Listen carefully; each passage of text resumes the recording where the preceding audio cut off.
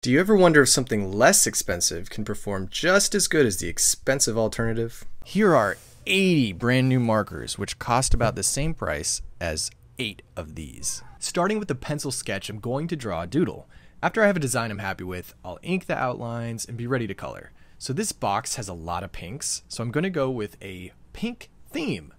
I'm really happy with the color options. I even tried out a good bit of blending, which you can see here using 3 different colors. So I'm happy with this, but how does it compare to Copics?